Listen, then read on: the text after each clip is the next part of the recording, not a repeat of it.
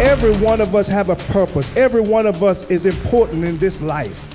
You are just as important as the president, because we are serving someone who is bigger than the president. This is a different type of living. This is a different type of life, where we got to understand our purpose in life.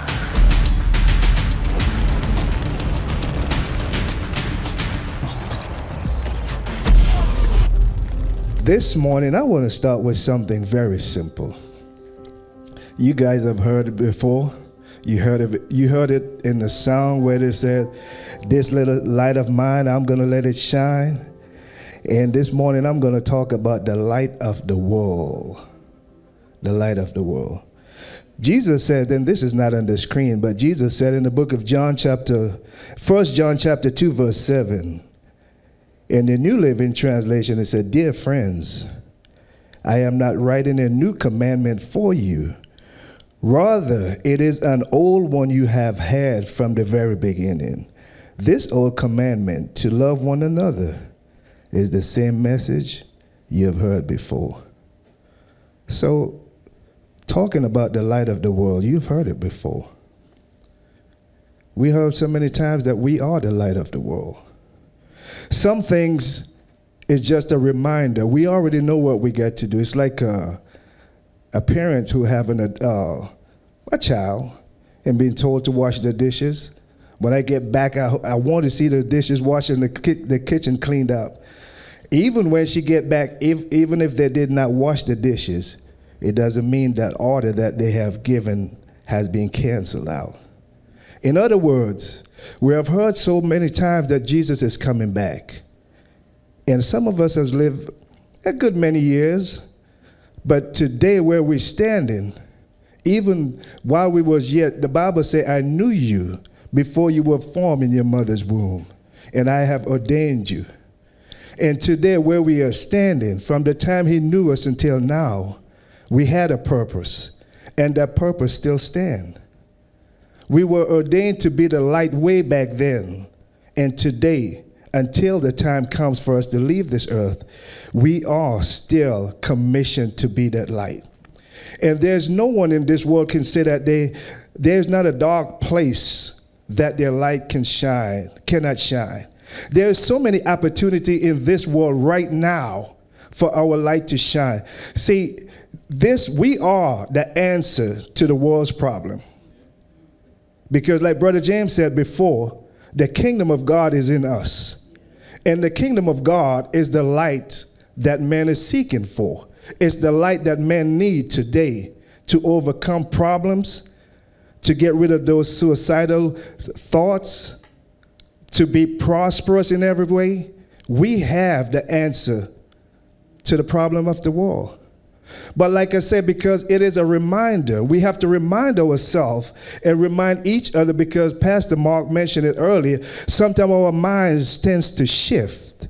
We forget our purpose. We forget for the moment. We are so caught up and we are so involved in so many other things that we forget who we are. We forget that we are the light. Instead of bringing light to the person that fall, by reaching down and pulling them out, we begin to talk bad about that person, and it just pushing them farther and farther away. We are the light. So let us look at the first definition of a light. A light is something that makes vision possible. Think about all the lost people in this world. And again, I love what Brother James read earlier. The man was there with Elijah. He wasn't blind. But what Elijah was seeing, he couldn't see that. And there was another type or another kind of eyes that he needed to see through for him to see the horses all around the mountains. He wasn't blind. The light is something that makes vision possible. Jesus Christ was referred to as the light of this world. And he was also referred to as the living word. When you hear a word, it brings understanding and it brings direction that help us to go into the right direction and accomplish some things. And he said, what does it mean to have a vision? If the light is something that makes vision possible, vision is having a vision means we have a clear sense of purpose. It means now you understand what is your purpose in this world.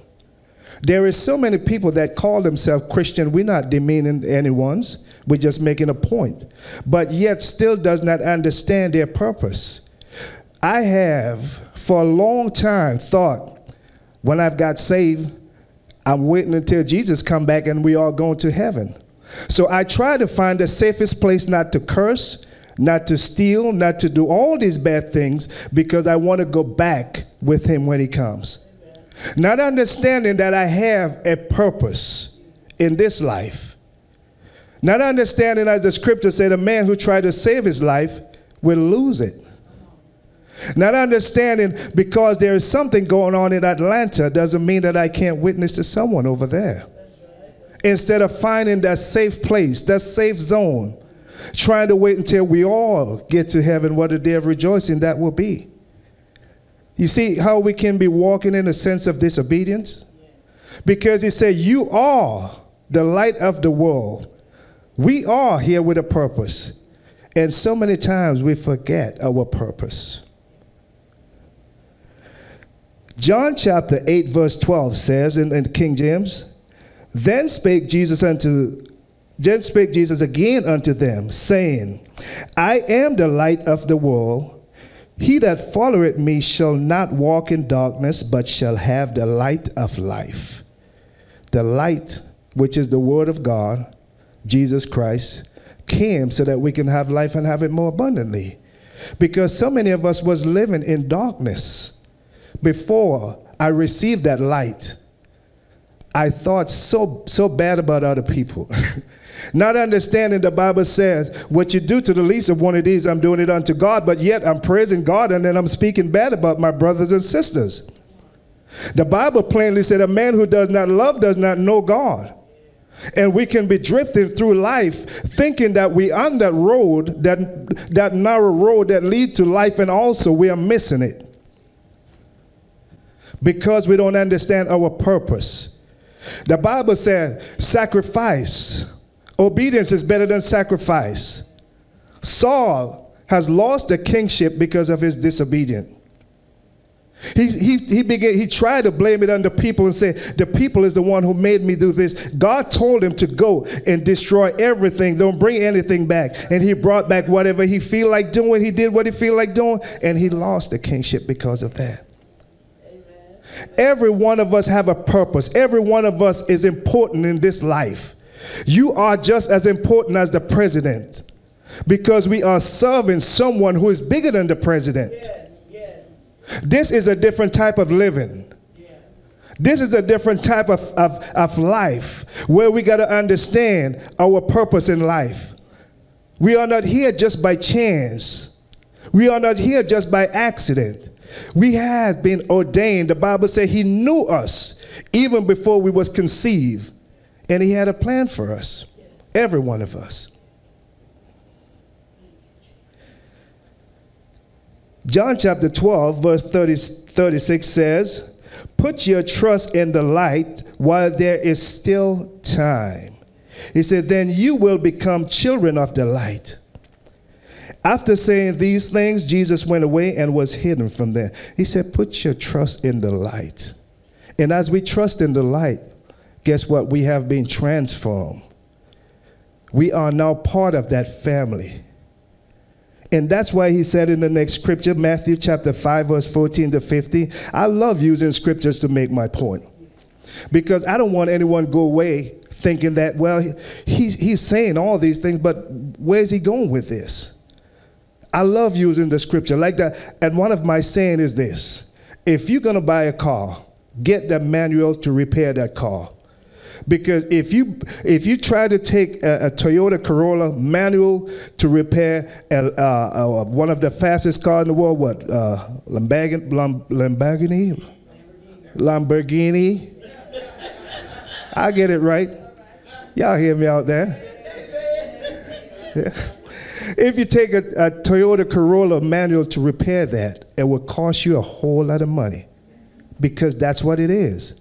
It's the same thing with our life. For us to prosper and be in good health and to be obedient to the Word of God, we must stick to the Bible. That's our manual. And it says right here, it says in Matthew 5:14-15, it says, you are the light of the world. See, we are now. Before he said he was.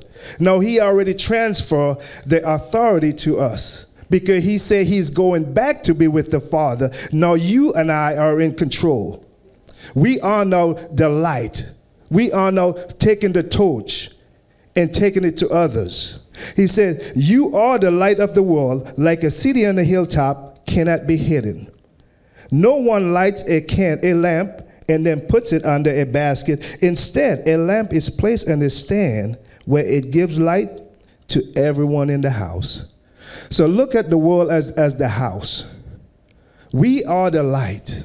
Now we got to go and give light to everyone that is in the house. Your gift can be your light. The Bible talks about the man who have that gift of giving, to give generously. The one who have the gift of speaking, he must speak as though God himself is speaking through him. Our gift is our light, because we are the one who is showing the world what God looks like. And in this day and age where children are killing their parents, and come on now, you got to understand the Bible said for children to obey their parents in the Lord so that their life can be long. Look at the disobedience, and the Bible talks about those things that will happen in the last days. Men will be lovers of themselves, but still he did not say the light should stop shining. Because they said a light that is lit have to be on a candlestick. It cannot be put under a basket, because the light is there to give light to everyone in the house. So why are we drawing back? Why are we so afraid to go to some events? They have an event a couple of days in Texas, so packed that 8 people get killed. I'm sure you guys heard about that. But call a prayer meeting and see how many people show up. They wasn't worrying about COVID-19. They wasn't worrying about that. But you have believers who have the light, who have as Brother James said, the God living inside of us. The power of God. The Bible says we are the temple of the Holy Spirit. The same power that raised Christ from the dead lives in us. The same healing power lives in us. But yet we are so afraid to go to places. We are drawing back. We are the light. Even with our conversation, your conversation becomes the light to those that are hearing it. Because when they begin to hear what you're saying, it's telling them, oh, it's okay to do what they're doing. But when they heard what we are saying as far as how God has brought us out, how God has helped you to find your purse, how God has delivered you so many times, and then now they can trust God. Instead of worrying, they can now call upon the Holy Spirit and say, Holy Spirit, I need you to help me to find my purse. Holy Spirit, I need you to help me to find this and that. Now they understand, because they are hearing. But we are claiming that we are a child of God, and there's nothing wrong with that. But we got to remember our purpose. We got to remember the light have to stay lit until the one who owns the light feel like it's time to turn it off. It's just like you in your house. When you're in your house and you have your light on in the living room, it stays on until you are ready to turn it off. You are in control of that. We are the light. This is the time that we got to shine. We have a perfect time right now. And even the way we love each other, it is a light shining to the world, because now it's like a dog-eat-dog world, because people are thinking that we are running out of food. People are thinking that there is not enough money in the world. People are thinking that healing stopped taking place. People are thinking that there is no good marriages anymore, because of what they are seeing. They are the kind that they believe what they see. Like the Bible said, blessed is the man who believed and did not see. They got to see everything for them to believe. And who they're looking at? They're looking at me and you. So that's why I said from the beginning, this is not something new. When we talk about the light of the world, this is just a reminder of who we are. It's just a refresher to remind us to come back.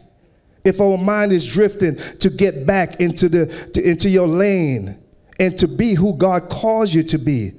Because in that end, the Bible says, he plainly said to those that were disobedient, when you didn't do it to this one over here, you didn't do it to me. And what you did to this one over here, you was doing it to me. Now come and enjoy what I have prepared for you.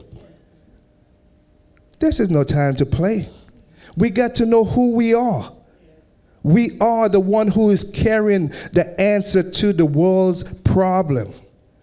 People are getting sick because they are worrying. When we can show them, if you find that peace in God, how you can be healthy, how you can be strong, how your mind can be relaxed, how you can enjoy a relationship, how you can enjoy your friendship, how you can enjoy all these good things that he has for us to enjoy. But we allow ourselves, because of something that happened, maybe it's you lost a car. So what? You can get another one. If they take it back because you can pay for it, fine. But still trust God, because he is a God that can replenish. He can double up. He can give you two more. Yes. It is just material things. If you lost the house, so what? If you lost your finance, so what? People are committing suicide over these things. When they have the creative power of God that lives inside of us, we have the infinite intelligence. Because if we take off this old mind and now we put on the mind of Christ, think about the things that we can do with the mind of Christ. Think about the wisdom and knowledge that is available to us. So why are we so afraid to even start a business? We don't even want to attempt it. Look at what the world is doing. They are charging us 3 and 4 times the taxes and all these different things. And when you go to borrow money from the world, they don't care who you are. They're in there to make money. They charge you 5 and 6 times more interest. Sometimes you pay for the one thing about 5 or 6 times. I'm saying it's life. But what about those who can start a business and be fair and show the world, just like Chick-fil-A? They don't open on Sundays, but they're making billions of dollars. And people are mad at them because God is blessing them every day. They allow their employees to go home every Sunday and go to church. And you have those that are open 7 days, 24/7. I've seen a sign on a building that said, open 8 days, 24/7. I want to know how he did that. I'm seriously. I just want to know how he's doing that. 8 days. He's so serious about making money. He opened it 8 days, 24/7. And Chick-fil-A doing it 6 days a week and allowing their employees to go home on Sundays and go and worship God. I remember a time where I grew up in the British Virgin Islands, and on Sundays, nothing open. That was back in the days. Now everybody got fancy now when they begin to copy everything that goes on in the United States and things like that. But there was a time where everything was shut down, and even during the week from 12 to 1, everybody take lunch. School, everybody just take lunch at the same time. But now, things have changed. And even on Sundays, they want you to work on Sundays. And they don't care what you have to do as long as you show up. We are the light. We should be able to show the world what the Word of God is saying when it says, beloved, I wish above all that you prosper and be in good health, even as your soul prosper. Why? Because we put our trust in the light. And the light continue to provide for us abundance beyond. There was a time when the church was one of the most powerful entity in the world. I remember as a young boy where we drive past the church and whoever playing that music, they turn it down. Because they used to see deliverance taking place, healing was taking place, all these different things was taking place. They see family structures were strong. Whether you like it or not, you got to go to church Sunday morning. I already kicked and screamed so many times, but that didn't make any difference. I was in there. My mom said, you got to go, you got to go. But I thank God for my mother that used to bring us into her bedroom and had us kneel down at her bed and pray every night and every morning.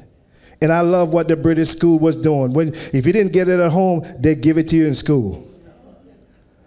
They have this big hallway, all the children, all the kids come in the morning. They call it the assembly. And they sing, they read scriptures, and they pray, and you go to class after that. If you wasn't getting it at home, when it's time to go home for lunch, they make you say your grace. Everybody lined up, say your grace, go. When you come back from eating your lunch, you said your thank you again, your other grace, and then you go into your class. And those was the things that kept me as a young man, because I began to travel when I was young. I began to travel. I began to work for this big shipping company, 18 years old. I'm thousands of miles away. The first time I hit the docks in Florida, I'm sitting there almost for half a day crying because I'm by myself. The young man, that's the first time I ever traveled that far. And I could have gotten in so many things, but I did get into some things. And today, that's why I love working with young people, because some of the things that I've gotten into, it has scarred me for years. Those movies and all those things, going into those places, watching those movies, those images, because your eyes is like it's like a camera. Your memory is so sharp, and then you have people saying, I can't remember this and that. No. But you can remember all the bad things. You can remember all the bad things, but when it comes to the good things, how you can't remember that? 80% bad, and you can't even remember 20% good. But I thank God for what my mother did, because that's what really kept me. That's the guidance that I had. She was the light to me. She taught me. And there was a times when I went through in my life a divorce. Never wanted it. And not pointing the finger at my ex or anything.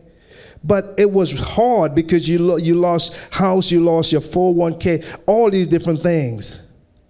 But every time I thought about doing something, I hear that voice saying, do you think a child of God would do something like that? And it's because of the light, my mother, what she taught me, that kept me from stepping over that line. And today we got to be that light. We are the light to those who are at the brink of committing suicide. We are the light for those that are getting ready to get married. You married, it's a good thing, but we need guidance. Like it said in the book of Titus, chapter 2, that the older man should teach the younger man, and the older women should teach the younger women. We have gotten away from that so far, because we are saying we don't want to meddle in people's business. Now, if we are saying that, basically we are saying, just like what Saul said, is the people who made me disobey you, Lord. We're going back to Saul days. The Bible said that we should teach one another. The older women got to step up and teach the younger women. The older man got to step up and teach the younger man. There is no excuse.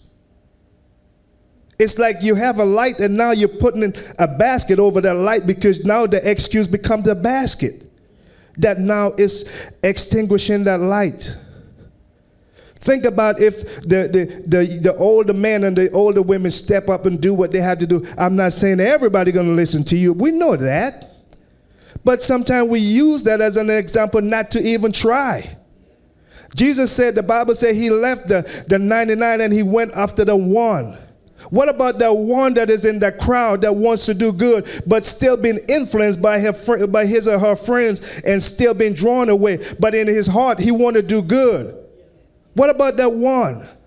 But when we draw back because of the other four, what are we going to tell God? How are we going to explain that? I want you to go over to the slide, the one with the picture. Because for time's sake, yes, we're going to skip some of those. A couple of years ago, I was driving. I got another truck. And I just picked up this truck right there. It might not look like a truck, but that was the cab for a truck. And I picked it up in South Carolina, and I was heading down to Savannah. And I know all my life that God had a calling on my life, because you guys heard me said it before right here at Kingdom Rock. There's a time when I was in party, I was in a club, and I paid my $20 going, and I get my bunks on. You know, I'm right in the zone. My bunks is right there in the zone. And you know, living in Florida, and if you guys ever, any one of you lived in Florida, you know how the Tootsie Roll was hot down in Florida. That Tootsie Roll, you know, I got my Tootsie Rolls right there. Yeah, that was in the past. I'm dancing. I'm being truthful.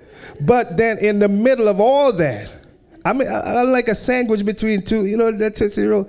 In the middle of all that, I'm hearing that voice is saying, you know, if God comes right now, you're going to hell. Several times, I still went back with my friends. Got the Tootsie Roll on again, and the same thing came again. You know, if God comes right now, you're going to hell. And after a while, a couple of times, I walked home, because we used to, you know, ride together so that we don't have all the cars, so we can talk and ride.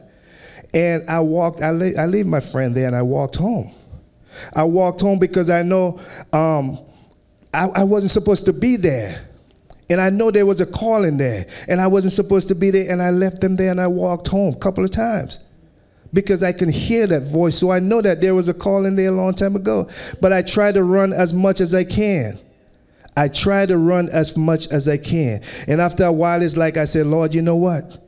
This is it. I'm going in. And I went in, and I never looked back. And I still talk to my friends today. Most of them never went in. They're still out there. But because I know he had a calling on my life. And as I picked up this truck back there in South Carolina, and I was heading to Savannah, and one of the tires blew out. Now, it might not look like a truck to you. You got to really look good to see where the cab was and all that stuff. But as I was going to South Carolina, one of the tires blew out. And immediately, the whole truck caught on fire. The whole truck caught on fire and started burning. And I found myself standing up in the cab of the truck. And because it was a new truck, I was like basically in unfamiliar territory. Because, you know, if you're driving your car that you have for a year or 6 months or whatever, you know where everything at. You close your eyes, you could turn the wipers on, everything. But I didn't know where nothing at, because I just picked the truck up. So I'm walking back and forth in the cab, and I'm saying, Lord, no, no, no, please, Lord, no. And then I began to see my family, my wife and my kids. I see that flash before my eyes. So I walked back over to the other side of the truck in the cab, and I walked back over again. And then I said, well, I began to inhale that smoke, and I said, this is it. This is it. And then I said, Lord, no, please, I cannot allow my family to come and identify my body with me burned up right here in this truck. And then I felt that window. I don't know, I know he spoke to me. I put my hand and the window was broke. And that's when I went out of the window head first. And with all that curtain, and burned the feet, because the floor of the truck was so thin. They make them thin because you can carry more weight and things like that. And everything was burning. My foot was burning, and inhaling the smoke. And then I went out the window. And even when I get out the window to the ground, I wasn't crying. The only thing that was coming out of my mouth was, thank you, Lord. Thank you, Lord. Thank you, Lord. Because I went through the bushes and come back around so I could be a little way, and everything started exploring and all that stuff. And what you're seeing right there is the whole cab of that truck that burned up. That's what didn't burn was what couldn't burn. That's what left. But you see, with all that, I say that to say this. As being the light of the world, fear could be the basket that would put my candle out. Fear now to go back into another truck, to even drive another car. I could allow fear to be the factor that will keep me from going forward. How many times I'm driving down the road and thoughts come into my mind, but I have to pluck those thoughts up and do not allow those thoughts to grow. because it's trying to get me to live my life in fear again, so that I won't drive again, so that I won't take care of my family, so that I won't be a blessing to someone else. Fear. So there's so many things in your life that can stop your light from shining if you allow them to. But we have control over those things. We have control over the enemy. Fear is an enemy of mine. It could be an enemy of yours. It can be anything else. The Bible said those who have when God gives you something to speak, say it with all your might. If you have the gift of speaking, speak as though God himself is speaking through you. But if you allow fear to keep you back, you will never get that message out to the one who's at the brink of giving up, who's at the brink of walking away from a relationship, who's at the brink of doing something that they did not want to do, but they did not have someone there to help them or to even speak a word to encourage them. And that's why we got to be reminded that we are the light of the world, because we are carrying what the world is seeking. The world is looking for love. It's looking for peace. It is looking for joy. We have everything that we can show them how to get that joy, how to live that peaceful life. We can point them to the Word of God that will help you to get to that place of peace, knowing that all your provision, all your supply has already been provided for. The Bible said in Romans 8:32 that he did not withhold his only son from us. Won't he give us everything else? That's a question he's asking every man. And we are the one that can answer that question better than anyone, because we are there. We have it. And once we have it and we display it, then they can see. And our life now becomes a light to those that are in darkness, those that do not know. The Bible said, my people perish for a lack of knowledge. That light will shed light on some things in our lives, in their life, to let them understand, look, you don't have to act that way. You don't have to respond that way. You don't have to stay in that position. You can get out of there if you only believe, if you only trust in the light. Because the light, the Bible says, is the life of man. It brings life. It gives life. And we are here to live life, and he live it more abundantly. So it doesn't have to be a sermon that you never heard before. It could be something as a refresher, because there's times that we all drift. There's so many things that are going through our minds, so many things that we are facing with, that sometimes the main thing that we need to do, we overlooked it.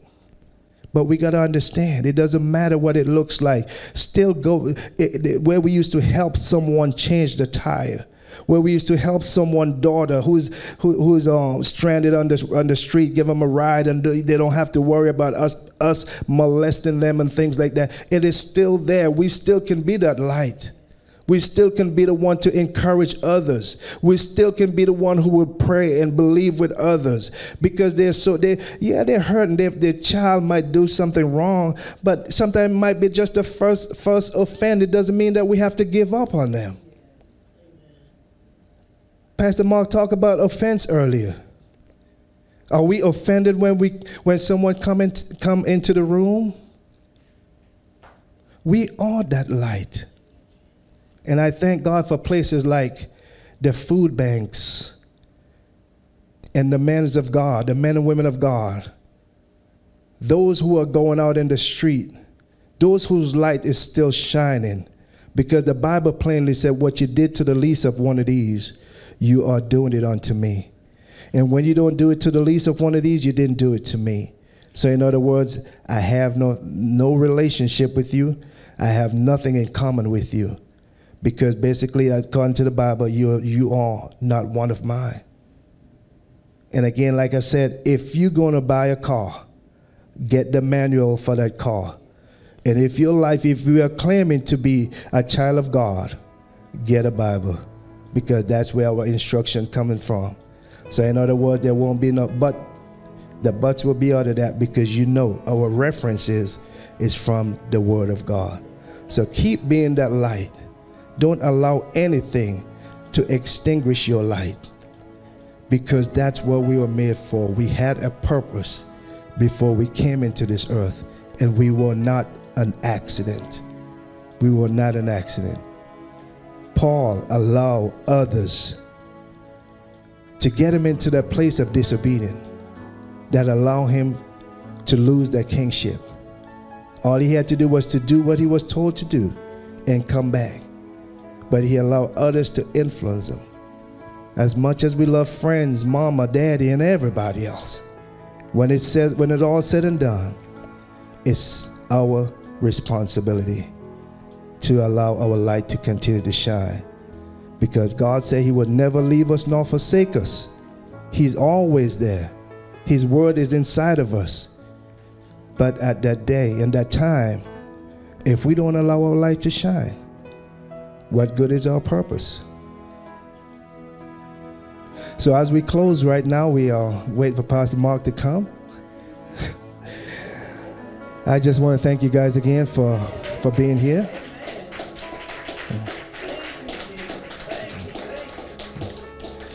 And for giving me that opportunity to minister to you as I first feed myself when it comes to the Word of God. I feed myself first. I don't just put something together and say, hey, this is for you. I make sure that I'm included too, because I'm not exempt. I am also the light. And what good would it be if I lead everybody to the light and me, myself, is not in there? It wouldn't make any sense. Amen. Amen. Thank you guys. You guys have a blessed day.